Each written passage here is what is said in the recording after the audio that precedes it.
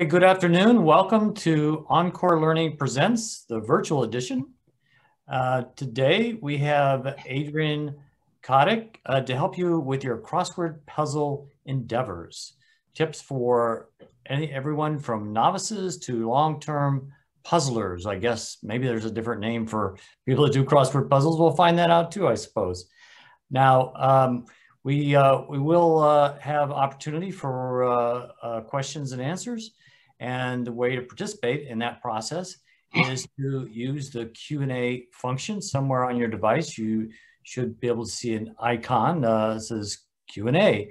Just press that, put your question in, submit it, and we'll collect them and submit the questions to Adrienne at appropriate points in her presentation. If you have any kind of technical problems, you need to send an email to info@encorelearning.net. That's info@encorelearning.net, and they'll help you with troubleshooting to hopefully get you back into the session. So with that, we're going to move on to introduction, and Louise Kenny has the honor of doing that. Louise, go for it. David, thank you. Thank you very much. And I'm extremely pleased to introduce you to Adrienne Cadik. Adrienne is a friend of mine. We both live in Alexandria. And I became aware of her expertise in crossword puzzles a little while ago. She said to me that she's been doing crossword puzzles for 60 years. So you'll be surprised because she doesn't look old enough to have been doing them for 60 years, but 60 years.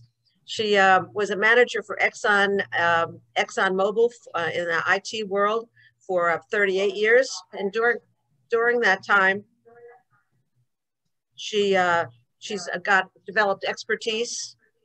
Sorry, my husband's listening with a device at the same time. She has taught a class on crossword puzzles. She has also taught a class on Sudoku. She's really, I guess you would consider a puzzle maven. She's also competed in the New York Times crossword puzzle tournament in Stamford, Connecticut, which, as you may know, is really the gold standard of competitions in the crossword puzzle world. So Adrienne is going to enlighten us about how crossword puzzles work, some tips of the trade to improve your crossword puzzle skills. So Adrienne, I'm happy to send it on to you. Hey, thank you, Louise, and thank you to Encore Learning for this opportunity. As Louise has indicated, I love puzzles, all kinds of puzzles. I love to solve things, to compete with myself. I like to push my mental limits. So this class is an attempt to organize the kind of chaotic way that my brain solves crossword puzzles so I can share that information with you. Solving crossword puzzles is a game, and like any game, it's more fun when you get better at it. So that's my goal here, just to help you become better so you'll just have more fun doing your puzzles. So these are some of the topics we're going to be covering. I'll be talking about crossword puzzles in general, then some guidelines overall for solving puzzles. We'll have lots of specific tips with examples for each one. And then we're going to do one awesome crossword puzzle. I'm not actually going to do it. I'm just going to demonstrate it to you. And I use the word awesome here in its original sense. It's a puzzle that actually it still instills awe in me every time I look at it. So, why should you do crossword puzzles? Well, first of all, you'll learn stuff. You'll learn vocabulary, you'll learn facts, you'll learn culture. For example, I recently just learned from a crossword puzzle that orchestras tune to the oboe, O-B-O-E, a four-letter word with three vowels, which are favorite words of crossword puzzle constructors. You don't need to start with an encyclopedic knowledge of trivia or know all the words in the dictionary or be an expert speller, and I'm certainly not going to teach you any of that, but you probably already know way more than you give yourself credit for. And by doing puzzles, I think you'll also get a greater appreciation for the beauty and the flexibility of the English language. So it will make you smarter. It's not a measure of intelligence, but it does make you smarter. It makes the most of the way your brain already works. It's a great workout for spatial perception, for flexible thinking, pattern recognition, information retrieval from your memory, spelling and grammar, patience, concentration, focus, all of those things. And those are all learnable skills. So as you do more puzzles and get better at them, those skill levels will actually increase.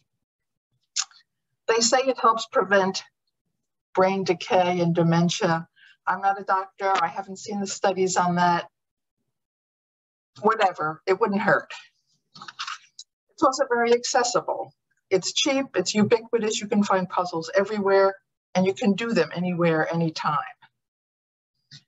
I say it's very satisfying. You're in a competition with the constructor and the editor of the puzzle, but they both want you to win.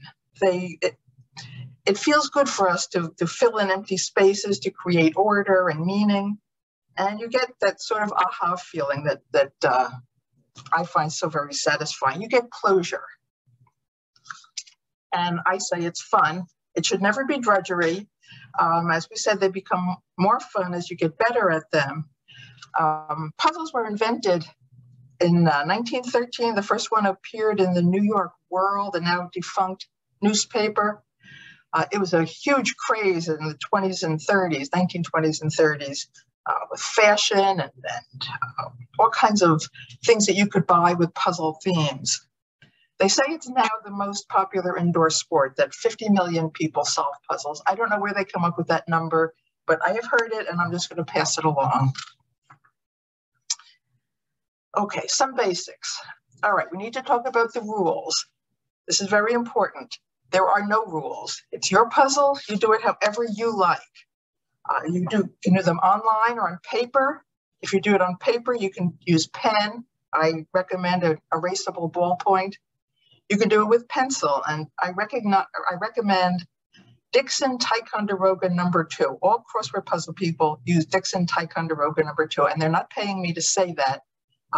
It just has the perfect lead, and it's the perfect eraser for smooth erasing. All right, so since there are no rules, there's no such thing as cheating. When you get stuck, you should use whatever reference materials, whatever outside help you need. And there's a couple of good reasons why you should go ahead and do that. You'll learn something new, and that's always a good end in itself. And you'll avoid frustrating dead ends. So that, sometimes it'll open up a section of the puzzle where you're completely stuck and you'd have to give up the whole puzzle. You get one more word, and then maybe you can finish it and, get that aha feeling. That's, the satisfaction of finishing. So when I say you learn something new, for example, I'm pretty good at geography. I know movies, but I'm not good at rap music, and I'm not very good at sports. So I look these things up. I learn for the next time. I'm not very good at opera, but anyone who does a puzzle knows the word aria, a solo in opera, A-R-I-A. There's another one of those 4-letter words with 3 vowels.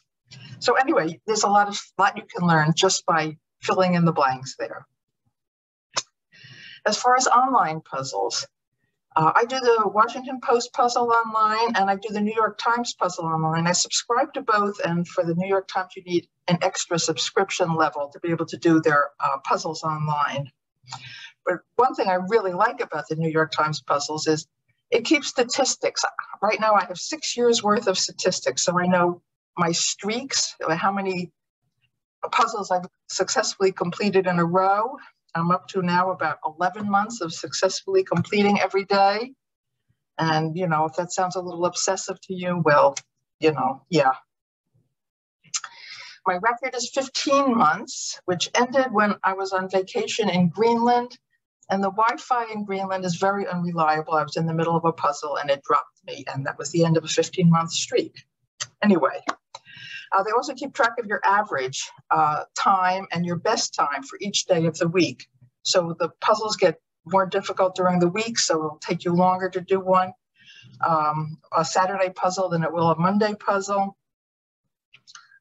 My times are pretty good, but I'm a little too slow to actually be competitive on the tournament circuit.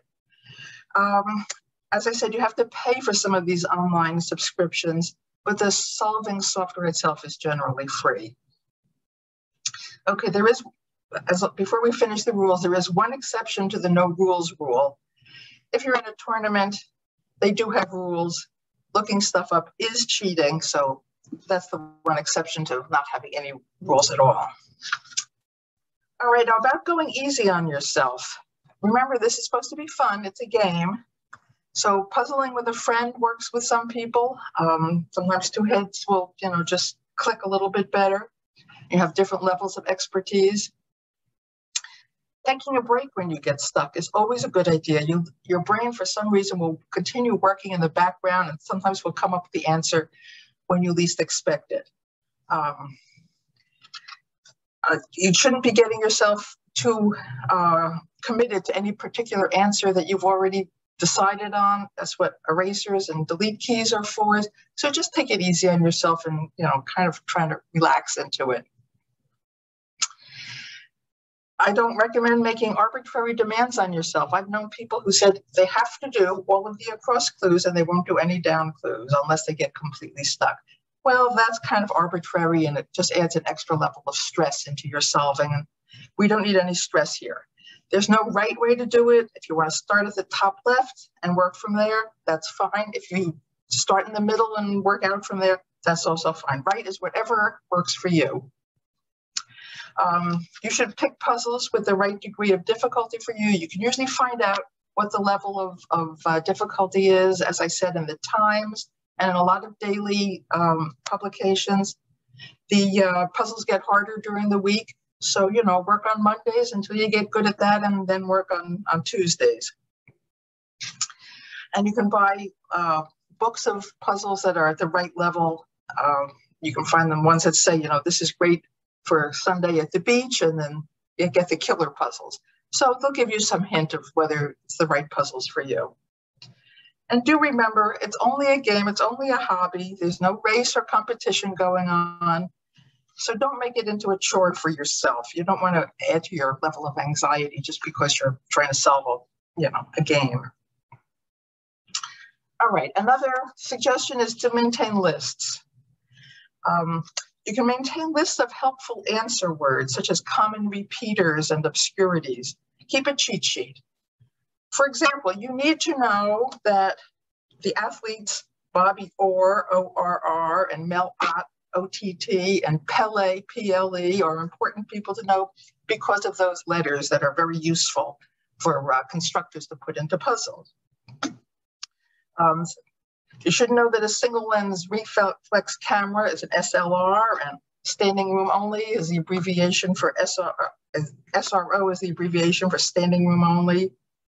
It's good to know about acai berries, very popular these days, and Japanese sashes are OBs, OBI. You'll always see Lake Erie, E-R-I-E, the famous Hawaiian goose, and Nene, N-E-N-E, which no one would ever have to know unless you go to Hawaii or unless you do crossword puzzles. The fencing sword is an epi, E-P-E-E, and the word summer in French is E-T-E. And you'll notice that these are all short words, vowel heavy, easy letters for the constructors to use for filling in their puzzles. The 3 and 4 letter words with the most common letters, the vowels, T, N, S-R, are the ones that appear all the time. If it helps you, keep lists. And of course, practicing. Your mental flexibility will improve the more you do these puzzles. There are many great books on how to solve puzzles. I also recommend there's a video called Wordplay, a documentary about the New York Times crossword puzzle tournaments and the people who compete in them, the people who construct and edit puzzles, and some famous solvers. Bill Clinton was a famous one, Jon Stewart, and they appear in that video. So if you can find it, it's very interesting. Okay, let's go over some nomenclature and the basic structure of most puzzles. I'm assuming that most people are pretty familiar. If you sign up for this class, you're probably already doing puzzles, but there may be a few facts I'm going to throw out that you may not have been aware of. They're usually square, equal number of rows and columns, and it's usually an odd number of squares in each direction, so you can have an interesting middle entry going across. They're symmetric. They usually have diagonal symmetry. That means if you spin it 180 degrees, the pattern of black and white squares will be the same. either way. The cross and down clues are numbered. The answers, of course, are entered in the grid at the starting numbers. There should be no islands. You should never have black squares completely isolating any section. It should all be interconnected, and there should be no unchecked squares. Every square should have both a cross and a down clue or answer associated with it. Words in American puzzles are at least 3 letters long. The answers, or also called entries or fill, they can be words, they can be multi-word phrases, proper nouns, abbreviations, kind of anything that can fit into, looking like a word. The crossings are the intersections between answers. Many puzzles will have a theme, which is a motif or characteristic of several of the entries, usually the longer entries and usually symmetrically arranged in the grid. And we'll talk more about themes a little later. And the clues and answers will agree. That means they're interchangeable in a sentence. And we'll talk some more about what we mean by agreement there. Just because I've heard this question a lot about whether computers can actually start creating decent crossword puzzles, and pretty much the answer is no. There are no good crossword puzzles constructed by computer. They all require a human constructor and an editor with really hardworking, clever brains. The computers are mainly used these days to construct the grid, to maintain symmetry of the black and white squares, and to do the numbering, like the really annoying chores. And there's some really good online compilations of list of words and the clues associated with them. So if you're stuck, you can go to look for xwordinfo.com. It's a really excellent guide to all of these clues. They keep track of pretty much every entry that's ever been done in a recent crossword puzzle and the clues associated with it. And it's a huge database, but really useful. Okay, let's talk about the quality of puzzles. There's the hard puzzles, the easy puzzles, and what I call the challenging ones. If it's too hard, and if it has too much obscure trivia, if it requires too much specialized knowledge, it'll just feel like drudgery. Specialty publications may have puzzles directed to a particular audience. You might have, in a golf magazine, you might have a lot of golf phrases that anyone who doesn't play golf wouldn't know. But they would be too hard for anyone else. The 2 easy ones, if you sail through it without having to do much thinking, it's just not satisfying. It's like doing a jigsaw puzzle with 12 big clunky pieces that are great for a 4-year-old, but you get pretty tired of those really quickly. So the Goldilocks puzzles is one that I call just challenging. It's the quality that's best for you. It requires some brain stretching, maybe some learning, but it is solvable. It should be fun. It should be satisfying. Of course, your mileage may vary in what you consider hard, easy, or challenging. And in fact, what you consider too hard may become easier as you get better at it. But I think a puzzle should just be kind of challenging in order for you get that aha feeling that you have satisfied something that was difficult. The editor of a publication or a collection of puzzles will decide on the levels of difficulty. As I said, many daily publications that carry crossword puzzles will increase the level of difficulty from Monday to Saturday. And Sunday is their biggest, but not necessarily the hardest. There are crossword collection books that often indicate their level of difficulty. In general, if you just look at the puzzle, if there's more white squares and fewer black squares, that's going to be a harder puzzle, because without a lot of black squares breaking it into smaller sections, there are more very long answers stacked on top of each other, and it's harder to break into. So those will be harder puzzles if they have fewer black squares. And it's the interplay of clues and answers that can be adjusted by the editor or constructor for a particular level of difficulty. A Monday puzzle might clue an answer with a really straightforward definition, while a Saturday clue for the exact same answer might involve wordplay and what I call clever misdirection. And we'll talk a lot more about those. The characteristics of quality puzzles. In addition to being entertaining and educational, the gold standard is the New York Times puzzles, and the editor, Will Shortz, is by far the best. He's brought up the level of crossword puzzles across all publications since he moved into his job in 1993. The mantra that the New York Times puzzle uses for selecting what to publish is, quote, "They're intelligent, literate, entertaining, and well-crafted that appeal to the broad range of solvers." And that pretty much covers, what I call a quality puzzle. It should be solvable with hard work and thought, challenging but fair. It should be educational but not punishing. You don't want to have to feel like you're being tested by your mean first grade teacher. There should be a minimum of difficult specific knowledge answers crossing each other, for instance, because that's kind of not fair. You can't really learn what that missing letter is if you don't know that specific knowledge, and that makes it too hard. There should be a good mix of vocabulary, specific knowledge, and wordplay. The fill should be lively, it should be interesting, it should be accessible and appealing to a wide variety of ages and backgrounds. And if there's a theme, it should be clever and original. It should have a minimal use of annoying fill and the dreaded crosswordese. Crosswordese is kind of the language of puzzles. It's usually short answers with common letters that constructors must resort to accommodate difficult crossings. These are words that are found more often in crossword puzzles than in real life. There would be obscure facts and words and names.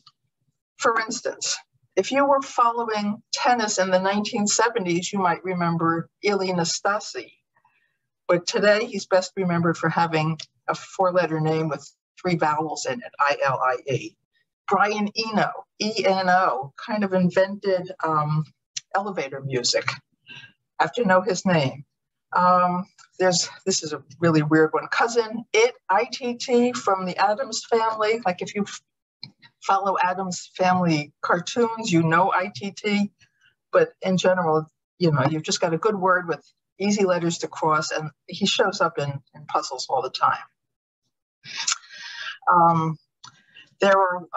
You don't want to have too many partials, those fill in the blanks, or too many abbreviations, variant spellings. The modern text shorthand, which is one of my pet peeves here. I once lost a streak because, having retired about 15 years ago, I wasn't confronted with getting emails from someone who didn't want you to open it if the boss could see it. So now you put in the subject line, NSFW, not safe for work. Who knew? I didn't know. I didn't need it for work, and I didn't know it for puzzles. So I ended up having to call my daughter, and she filled me in on that one. But this text speak is really, it's really tough. I mean, everyone knows LOL and OMG, but there's a lot of stuff that I just don't know, and so it doesn't appeal to people of my age group very much. And then there are iffy words that are considered crosswordese,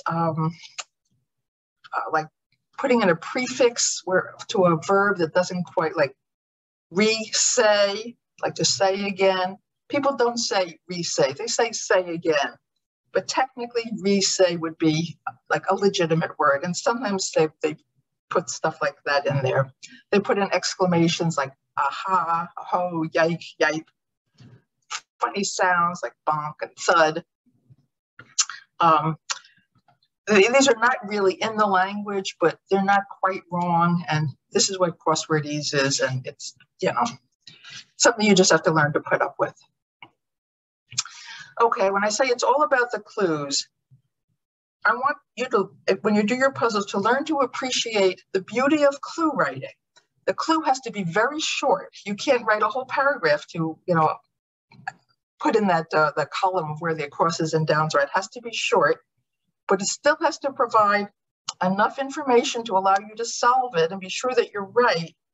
And it has to have an appropriate level of challenge. So a great deal of thought and talent goes into creating a great clue. So just keep that in mind whenever you're solving a puzzle. Sometimes they're just little gems. They should be creative and original and witty. Good constructors tend to have a great sense of humor and a fine-tuned talent for the English language. You have to be aware that many English words have many different definitions and usages and even pronunciations. So this allows the clues to use misdirection, ambiguity, wordplay like puns and double meanings and trickiness. This is what makes puzzles, to me, the most fun. And it's that flexibility of the English language. So again, an open mind is really essential to solving. All right, general guidelines. You need to get a toe hole just to start the puzzle. As I said, you could force yourself to start at one across, but that's not what I recommend. The first thing I do is I scan for what we call a gimme. It would be a sure thing. Obvious, easy to spot, unambiguous clues that could have only one possible answer. Partials, like a fill in the blank, is easy to spot and often has only one possible answer. So that's a good place to start. Or if there's names of well-known people and places and titles that just bounce out at you, that's a good place to start. You can scan for clues that suggest a common pattern, such as a plural almost always will have an S at the end, a past tense an ED, a gerund will have an ING. There's comparatives and superlatives, so you'll have an ER or an EST at the end. Repeats will usually have RE at the beginning. A negating of a word could have an un or DIS at the beginning. Adverbs often end with LY. So you can play the odds. For instance, if there's a clue like a teacher's review tool, play the odds and try test in there. Don't try quiz, because you're going to get stuck with Q's and Z's and it's going to be wrong. Okay, looking for short answers, 3 to 4 letters. They're usually easier, they're more common, and there aren't that many of them. So the ones that are used most often have very useful letter patterns with like E's and S's at the end. The most common crossword answer is ERA. It's clued as either an era, like a time period, or abbreviation for the Equal Rights Amendment, or the abbreviation for earned run average, and there's probably a few others that I'm missing, but that's the single most used answer in crossword puzzles. And I suggest you don't start by guessing the answer to an ambiguous clue or a long answer or a theme entry. Wait until you have some crossing letters. All right, as I said, use what you've already entered. Go for answers where there are already some letters filled in. Our brains are wired to fill in the blanks. So if you've got a few letters there, your brain may just tell you what those missing letters are. Work a whole section. You can keep a whole section in your head at one time by remembering a few interlocking clues. Work with known letters at the beginning of an answer because they're more useful for your brain to figure out what comes after it, and they can be used to look up answers in reference materials. Take advantage of less common crossing letters. If you see J, Q, or Z somewhere in the puzzle, there's going to be fewer words that the crossing word could be, and those are really good clues for you. Your knowledge of English and spelling is probably better than you realize. You should trust your natural skills to analyze letter patterns and probabilities, especially at the beginning or end of an answer. But you always, of course, have to be wary of odd combos or letters in rare positions. That's, if something just doesn't feel right, pencil it in lightly or, somehow let yourself remember that that's a little bit iffy. And if you have an empty square, just go through the alphabet and test an appropriate letter into each one of them. And sometimes that will make the answer click for you.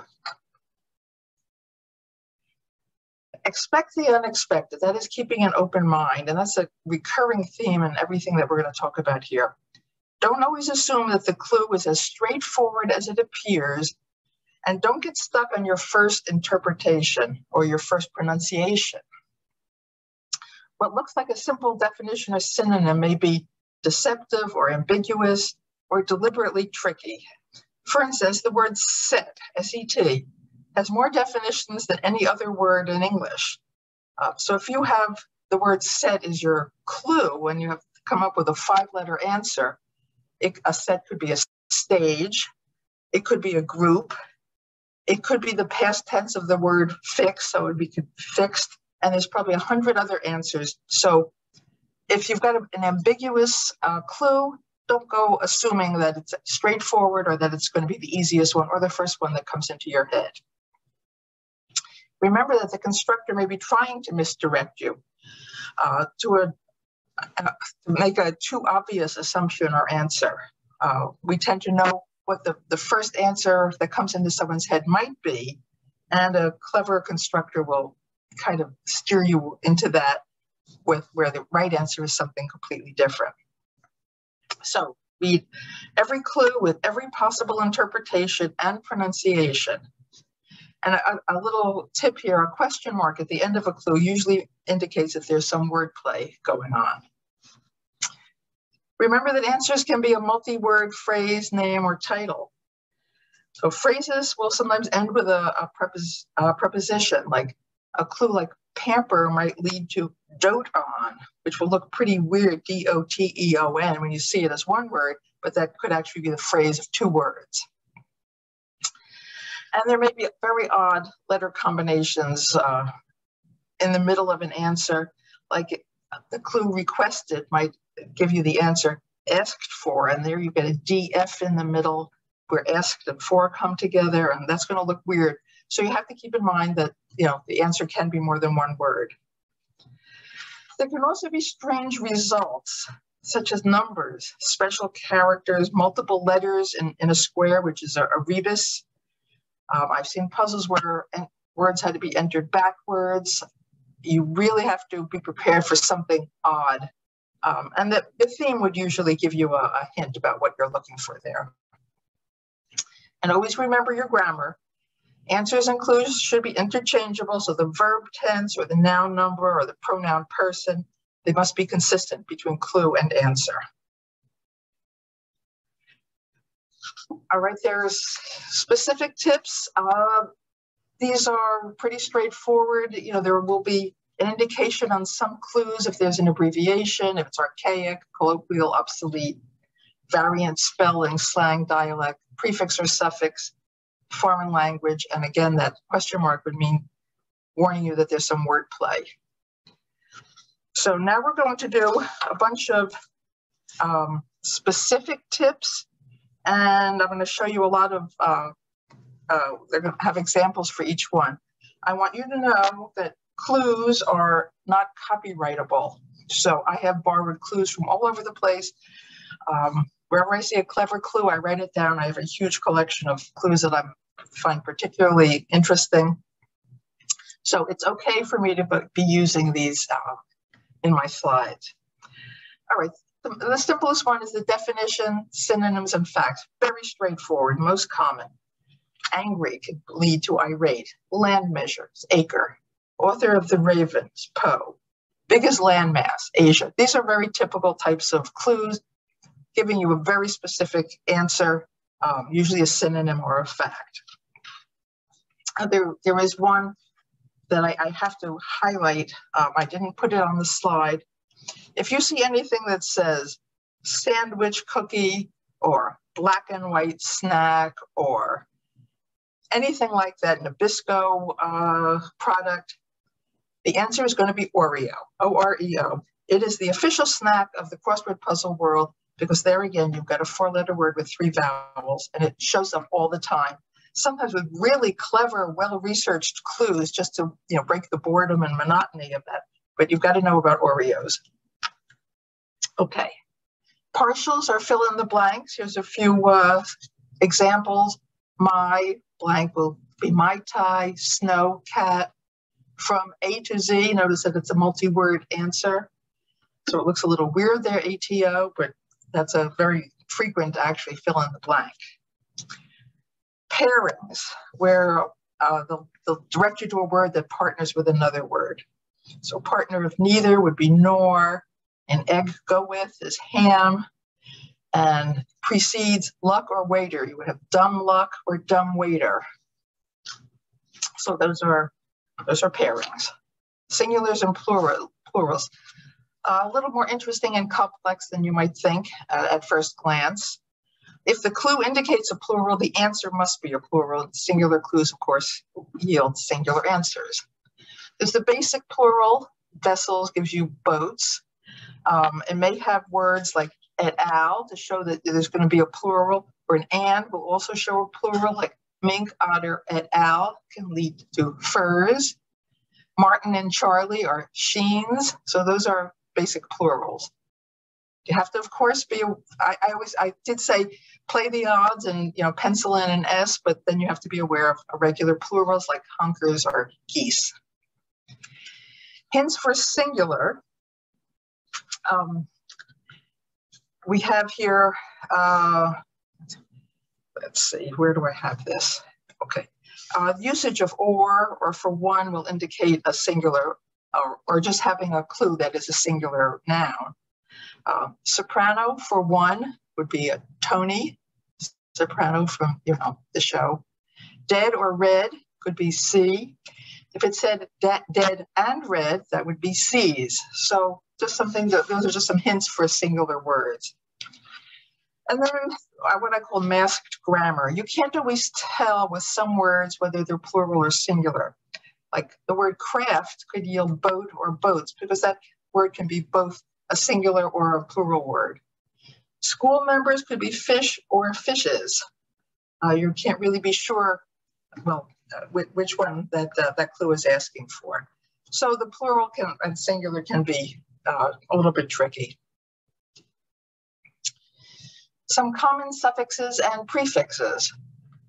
If the clue is looking for a noun for someone who does something, try an ER at the end. Like a bakery specialist, ICER. ICER is a very common crossword puzzle answer. Fast thinker. I put in dieter here, but this is also a very clever clue because you're not thinking fast. You're thinking about someone who thinks about fasts. Fasting is a dieter. So you've got a double meaning clue there. If the clue indicates a comparative or superlative, try ER or EST at the end of an adjective. If it indicates negation of an adjective, try on at the beginning. Those are just good ways to start if you can find the way to fit it in. More like a pin, neater, as in neat as a pin. Maximally bright, smartest. Not right, untrue. So those are some common suffixes and prefixes. And for adverbs, it will often end with an ly. It's worth giving it a try. Way to be disputed, hotly, as in hotly disputed. Clever clue, I think. Okay, verb forms. A third person singular verb is one where the subject is he, she, or it, or a singular noun. The verb almost always has an S at the end. One exception would be multi-word answers where the S would be somewhere in the middle. So has the flu, ails is the answer. Ails could be has the flu. Let's turn that around. They are interchangeable. And the S there would be, or has is in the middle. You've got an irregular verb. So you wouldn't, the S at the end would not work for that particular clue. If it's a past tense, try ED at the end, but always be aware of possibility of an irregular verb. Speechified is orated. Orate is another very common crossword puzzle answer. Opted would be chose, doesn't have ED at the end because you've got an irregular verb. If the clue indicates a repeated action, doing something again or do it anew, something like that would be in the clue. Try RE at the beginning of the answer. So employ again could be rehire. If the clue indicates an undoing or negating of an action, try UN at the beginning of the answer. Remove a knot, untie. If a clue indicates being or doing like someone or something, it's looking for a verb associated with that person, like emulate Edison could be invent. Participles and gerunds, if you remember your 5th grade English class, remember that a clue that looks like a past tense verb or a gerund ending in ing may yield an adjective rather than yielding another verb. Like noted could be famous, or giving could be kind. Even though they look like verbs, they're actually adjectives in this case, and the answer would be an adjective.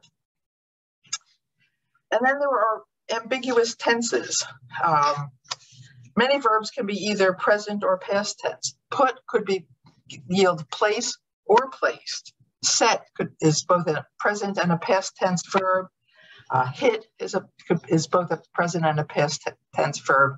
So when you see those words, you have to remember your tenses that could be ambiguous. Okay, foreign words. There are a couple of different ways for foreign words to be indicated. Explicit would be if they actually tell you the language with one of those abbreviations we talked about. An implicit clue would have something that indicates what language it should be in, but doesn't specifically tell it to you.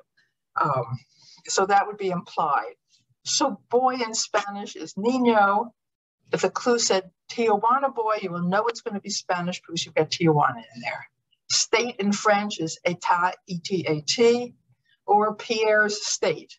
You know it's French because of Pierre. This is a cute one. One more than two in Italian is tre. It's a word for 3. Or an implicit clue. Look at this one. Look how clever this is. 1 over D-U-E. It's not overdue. It's not one word. There's a space in between over and due. In Italian, 1 over the number 2, due, is tre. Clever clue. Again, these are little gems, and I just love them. So I hope you appreciate them too. No in German is 9, and Berlin refusal would be the implicit version of that.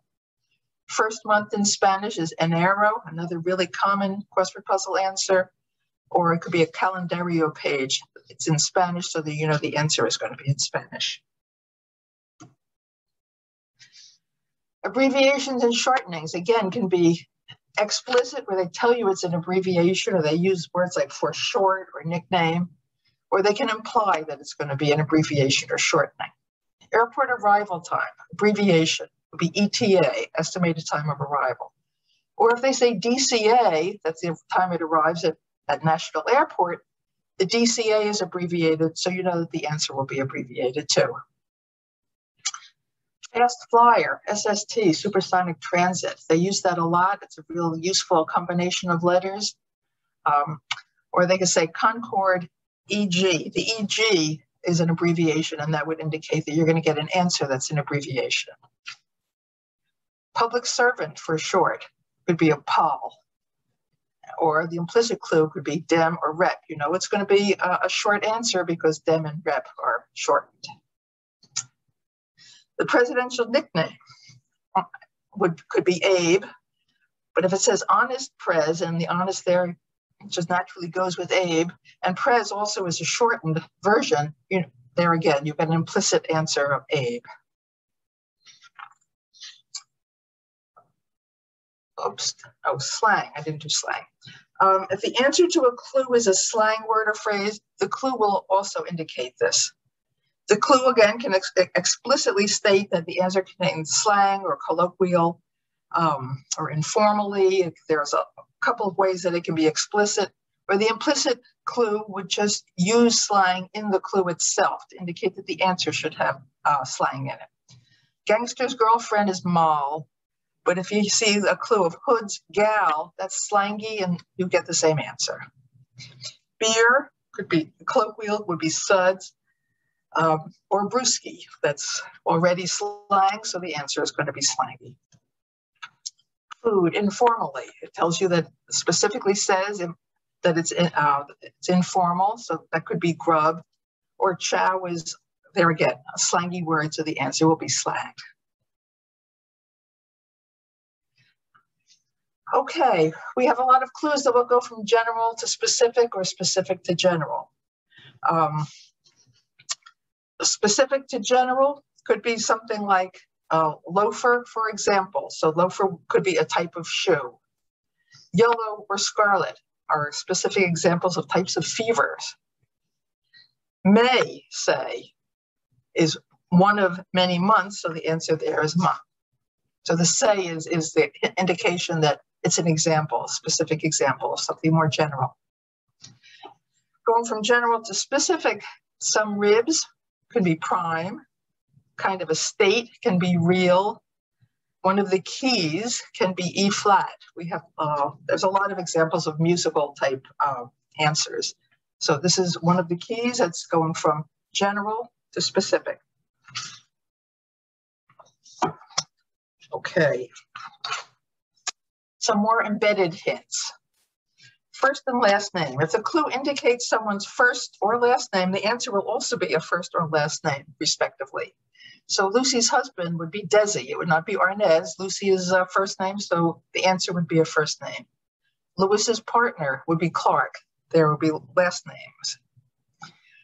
If the clue is an exclamation, it will be in quotes, and the answer will also be a spoken exclamation. Like, woe is me is a laugh. Not a chance, no way. This could be bad, uh-oh. There are partials like half of an insect, see, like tsetse fly. Part of a board game could be tic-tac or toe. Poetic or biblical, before to Keats would be ERE, another very common answer.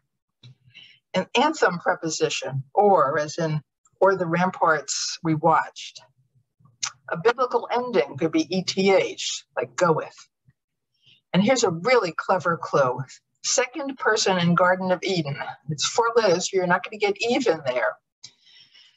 Garden of Eden is biblical, and second person is like the word you is a second person pronoun.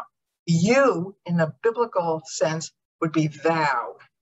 Really clever, a lot going on in that clue.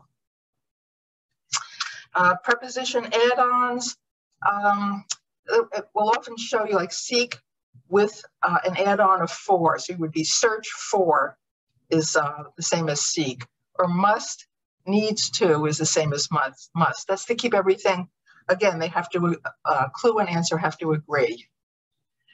And then there are multi-word and hyphenate answers that can look really weird. Equal, on a par, that's 3 words there. And it can tell you some puzzles will give you clues like 3 words, or hyphenated, donkey's call is hee-haw. Not all puzzles will do that, but you have to be aware that you're not going to be entering hyphens or spaces. You're going to just put all those letters one right after the other. Letter pattern analysis. Though spelling in the English language can be maddeningly irregular, you can still make good use of certain familiar patterns. You think of the probability of letters and letter combinations, of likely sequences of consonants and vowels, and position within an answer. For instance, some letters are very rare at the end of a word, not impossible, but very rare, and I list some of those there. That list of consonants there are almost always followed by a vowel when they're at the start of a word. N before G, a final G is a very strong association, as is G before a final HT, or U after Q, of course. The vowel consonant sequences are, you have to keep aware of that, where a vowel or a consonant looks most likely. And you can get very odd letter combinations in certain circumstances. We've mentioned some of those multi-words, shortenings, foreign words, and again, that dreaded text shorthand can have really odd letters that don't look like they should be making a word, but they can be valid. There are self-referential or meta clues, where the clue refers to the actual letters or words within the clue itself, or within the answer. So a clue extension would be Land's End. It's referring to the actual word land, and an end to that could be scape, as in landscape.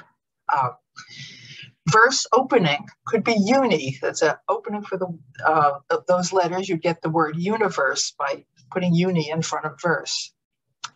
The clue can refer to the letters in the words of the clue. So pre-op sequence. Here, OP is actually the sequence of letters in the alphabet, and LMN can be pre-OP. I've seen that clue. I'm not happy with it, but you sometimes see things like that. 9 has 2. It has 2 N's in it. And N's are spelled E-N, and they have to make a 3-letter word out of it. So there's N's. Start of April is a long A.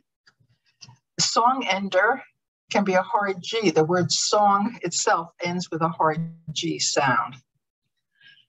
And the answer may describe the words in the clue. Here's a few cute ones I found. Mice and men are both plurals. Hot and heavy are both adjectives. And the EG shows that you're going to use a shortening, so it's ADJ instead of spelling out the whole word. Single for one. This is also very clever. Single is a synonym for one. So the answer here is synonym. Pretty clever. Think about that one a while. Crossover answers are ones that point to other answers in the grid. For example, if the clue for 60 across says beginning of a humorous poem which ends at 70 across, 60 across might be candy is dandy, but 70 across might be liquor is quicker. And then 80 across might say the author of 60 and 70 across, which is Ogden Nash, one of my favorite poets. And so these are clues that point to other places in the grid.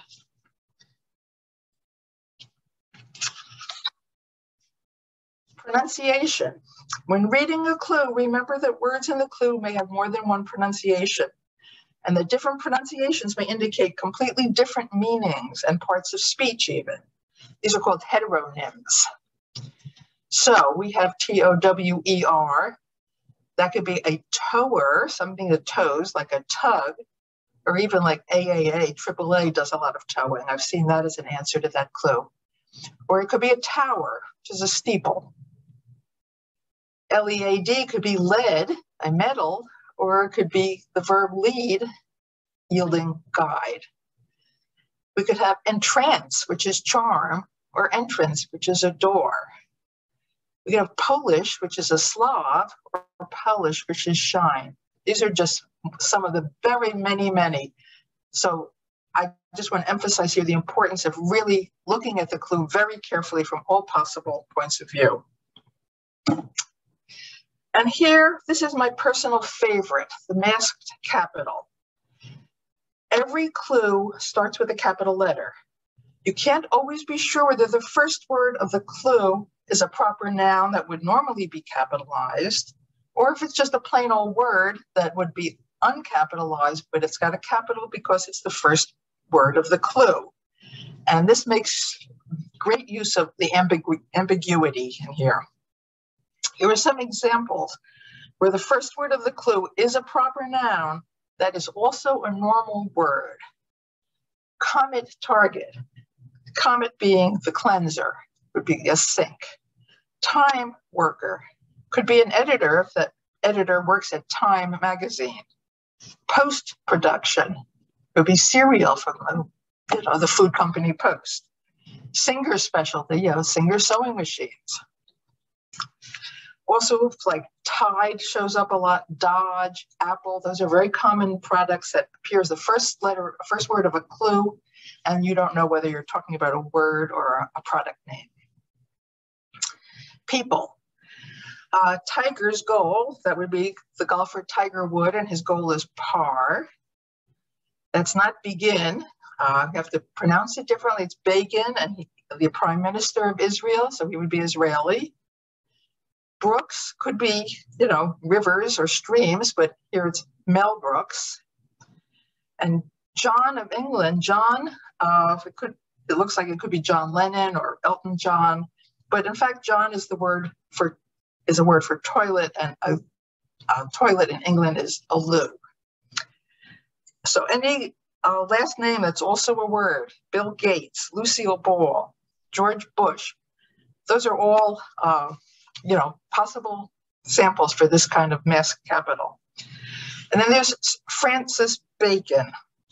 My friend Helen, who is probably watching this broadcast now, told me she read a clue that was Bacon's partner, and being a literary sort of person, she assumed it was Sir Francis Bacon, a great English writer.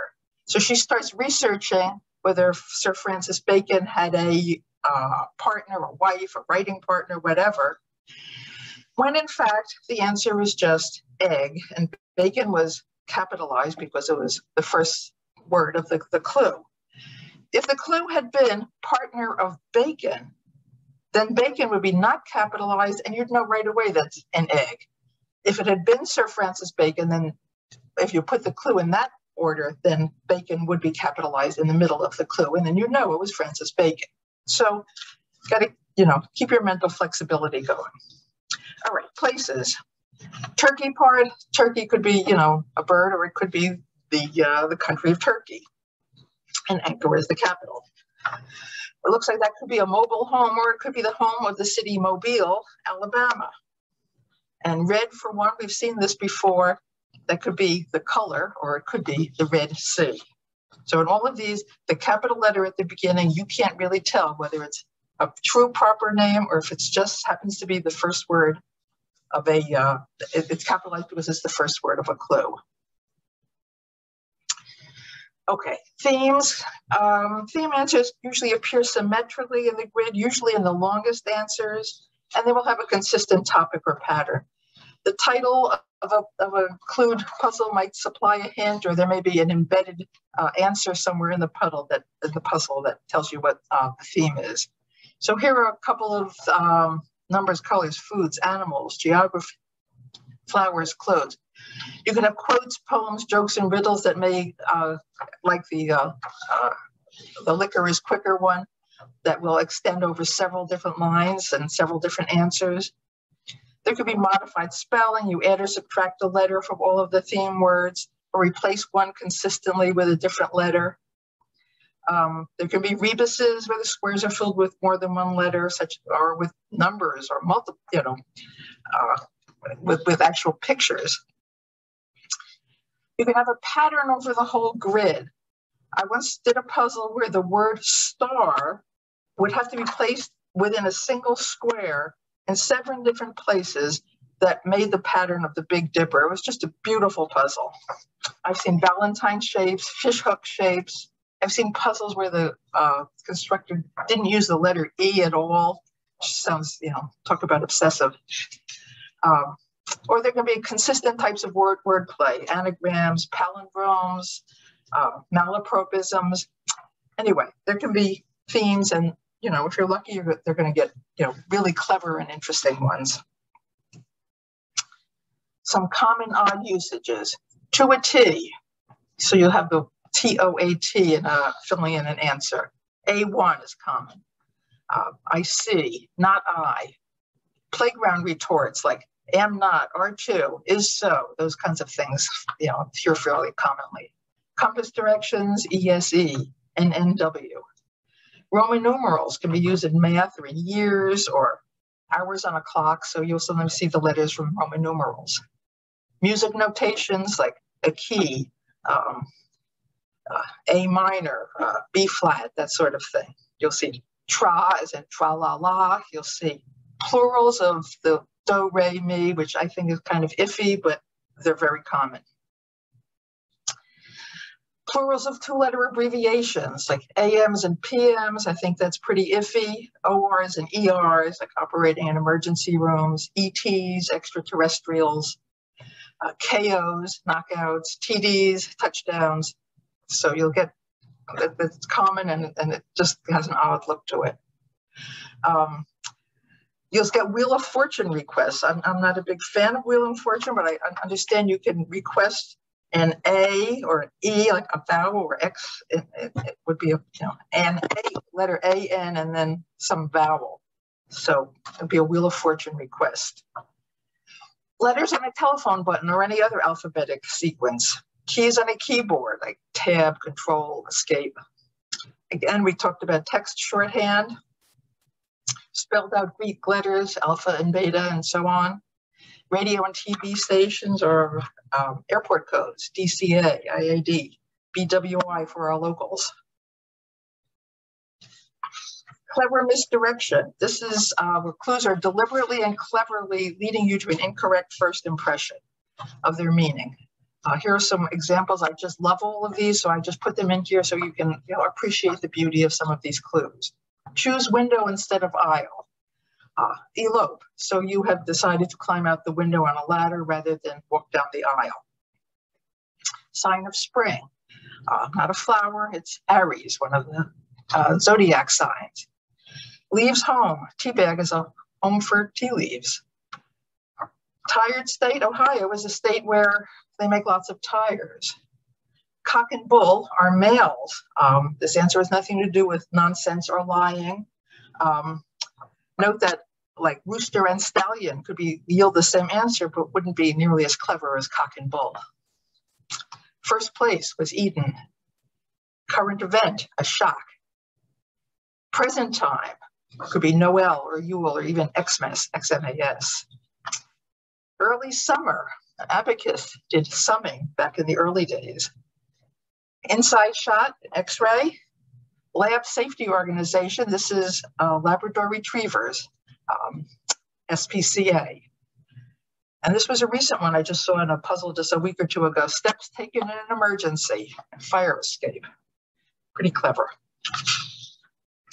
I'm going to do one particular clue and its answer that demonstrates many of the different tips that we've discussed. There's the clue, N-I-C-E, time, and the answer is E-T-E, which is the French word for summer, été. So we've got masked pronunciation. The clue word looks like it should be nice, a nice time, but in fact it rhymes with, it's more like it's the word Nice, which is a city in France. So that's the pronunciation problem. Part of speech. At first glance, nice looks like the adjective pleasant rather than a place name. Implied foreign language, the clue refers to a city in France, so that implies that the answer is a French word. The masked capital letter.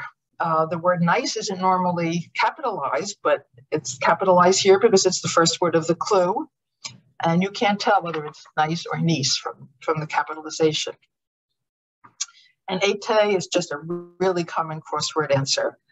E-T and E, great letters for constructors to fit into their grid.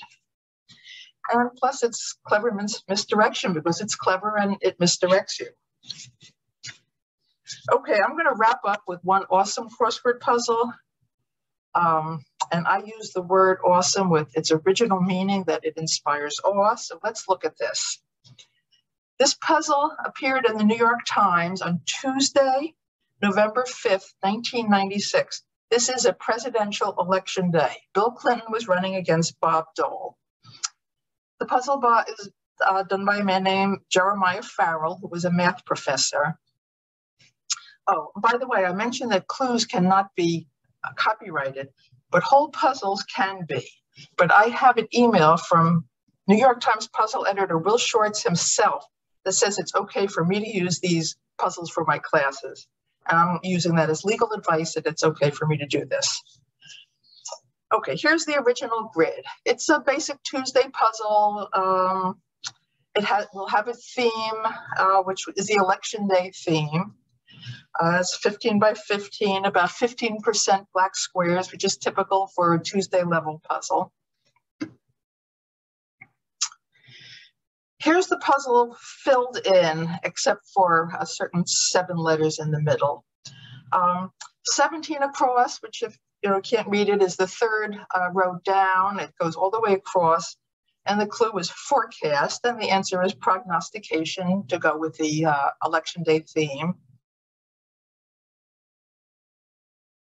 68 across the 3rd row. Title for 39 across next year, and the answer is Mr. President. Okay, we'll get to 39 across. 39 across is paired with 43 across, and it says lead story in tomorrow's newspaper. So we have 7 letters there, and then elected. So in other words, tomorrow's newspaper on Wednesday, the day after election day, will say that somebody was elected.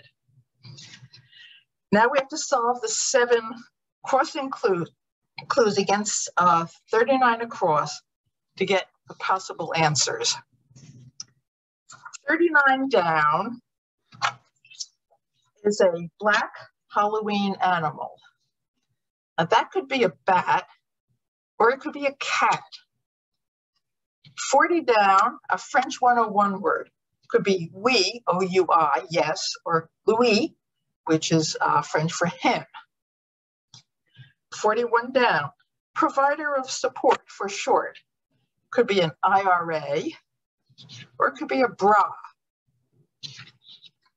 23 down, sewing shop purchase. Could be a yard, or it could be yarn.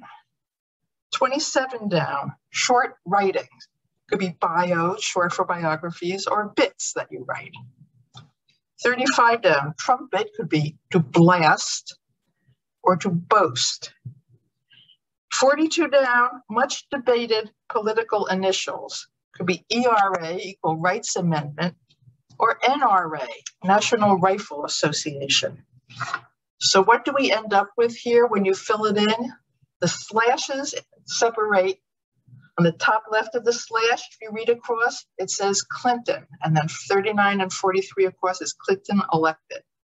If you read the bottom right of the slashes, it's Bob Dole elected. So no matter how you fill this out, you would have been right and the puzzle would be right. I don't need to tell you, since this came out on that Tuesday morning, the New York Times switchboard was inundated with irate callers saying, how dare you predict an election on the morning of the election? This, we're just outraged by this whole thing. And then when they realized what happened here, they were silenced. This is an absolutely brilliant puzzle because not only do those 7 crossing words have to have either of those specific 2 letters, they also have to have the exact same clue to yield both. And all of the other crossings going across the crossing have to work out into a pretty decent New York Times quality puzzle. This is just astounding. It's just brilliant. And I hope you'll get a chance to really look at this and understand what went into a puzzle like this. So that is my presentation. I hope we have some questions here that I can help answer, and I hope you enjoyed what we had to talk about, and I hope you learned something too.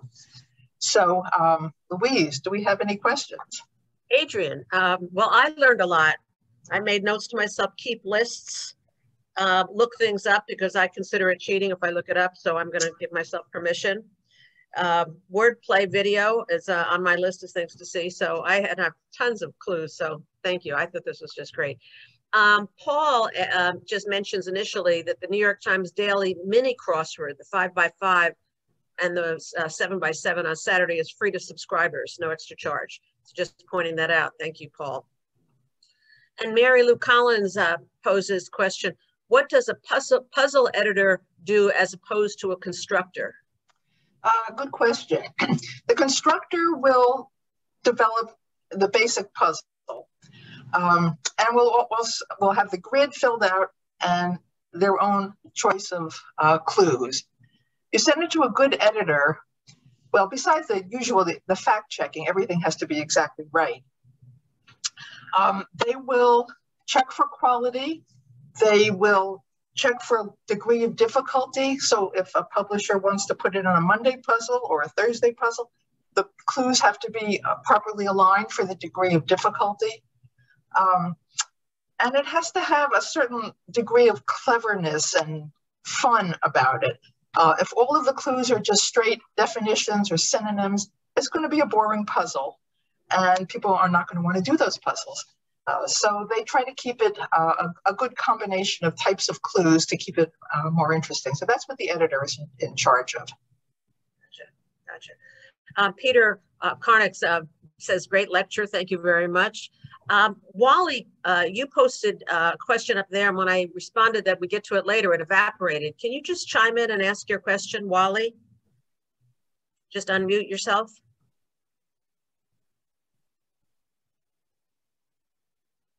Wally?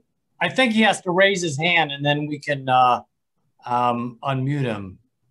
Okay. Wally, can you raise your hand, and then we'll unmute you?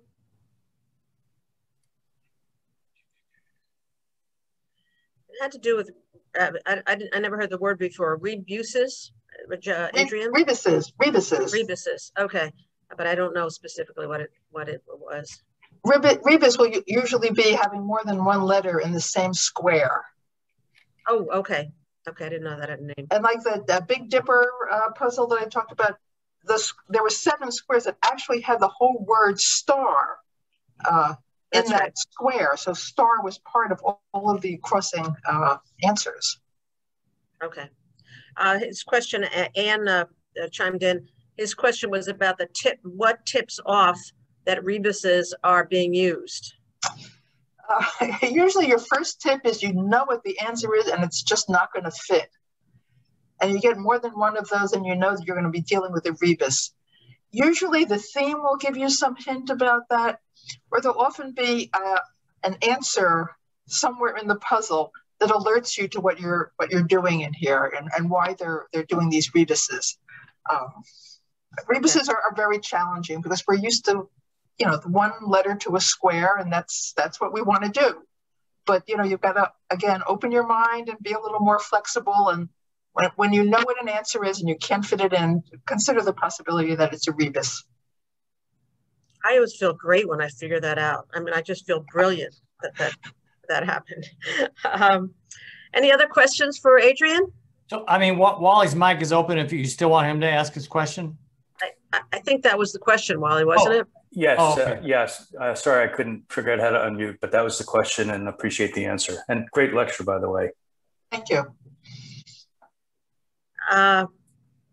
Well, before you all go, and before we let Adrienne go, first of all, I want to just thank you, Adrienne. I thought your talk was just great.